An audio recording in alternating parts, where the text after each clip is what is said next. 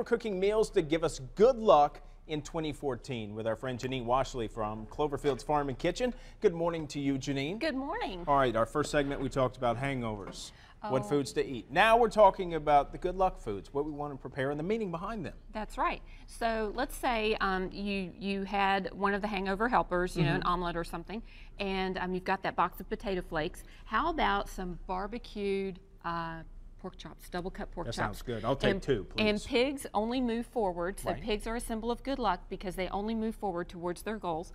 And one that people aren't as aware of, it's a little bit more obscure, are turkeys scratch backwards. So with that scratching backwards, they're covering up their past. They're covering up, you know, bad luck that maybe they had in the previous year, you know, so bad relationships, whatever. So that's kind of an interesting one as well. Then of course you've got your collards and your cabbage. Green is for cash. Cash money. And then peas, now the one I heard, or the one that I'm familiar with, is peas are for pennies, greens are for cash, and cornbread is for gold.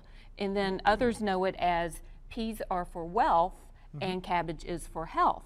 And then, of course, the wealth part with peas and with rice, because Hoppin' John is a really popular dish, is that they expand so greatly, and we all want our bank accounts to expand like peas and like rice. All right, so that's pretty interesting, right? Yeah, you educated me this morning. So I didn't know the meaning behind all this stuff. Let's go back to the cookies. You missed the cookies. Okay. Well, the cookies are round and they're shaped like coins, and up north in New York is actually where the tradition of a New Year's open house started. And so the father of the house, the dad of the house, the man of the house, would go and mend relationships. Anybody that they've had arguments with, that you know they haven't gotten along with, New Year's morning was the time where you mended those relationships. Then you invited those people over to your house. The wife and the kids got the house cleaned up, made cookies in the shape of coins, made all of this delicious food, and your friends, neighbors would all stop in, family would all stop in, enjoy a bite, and move on to the next house. That's why you should start with cookies, right? There you go. So these are almond honey cookies symbolizing coins, and then we've got our collards and our turkey legs. We've got cream cabbage, and you have to have boiled potatoes if you have cream cabbage. We've got our double cut barbecue pork chops. We've got our cornbread biscuits, and you and I are going to knock out a black-eyed pea salad. But I've got a trick. In the wintertime, onions are hard on you. You know, they just taste terrible. They linger for days. But here's a trick that an Argentinian lady showed me a couple of weeks ago. She said, you take boiling water and you pour it over the chopped onions. And so we're going to do that. And this works like a charm because you still retain the crunch of the onions, and you stir it up. And basically what you're doing is breaking down the sulfuric compounds in the onions. So does it take out the smell too? I have a problem with the smell of onions. Yes, it definitely depletes the smell. You put them back into your bowl and you do it a second time and a third time. And just for the sake of time, I'm just going to do it this one other time.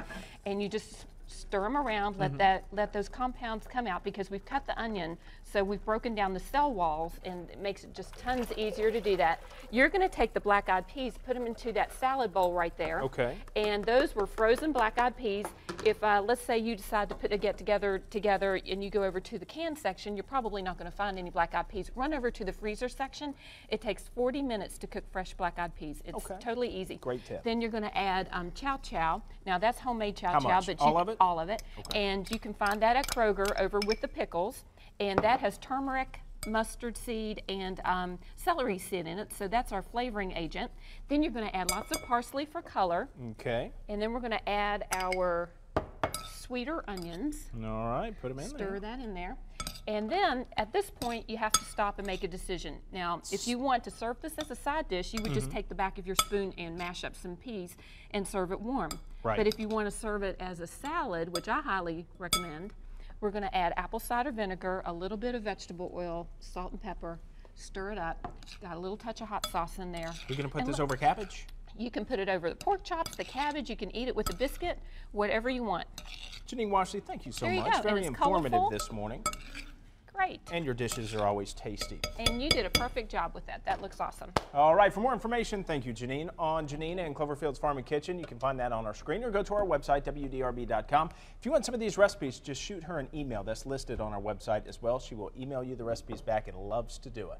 Good to see you, Janine. Happy New Year. Happy New Year.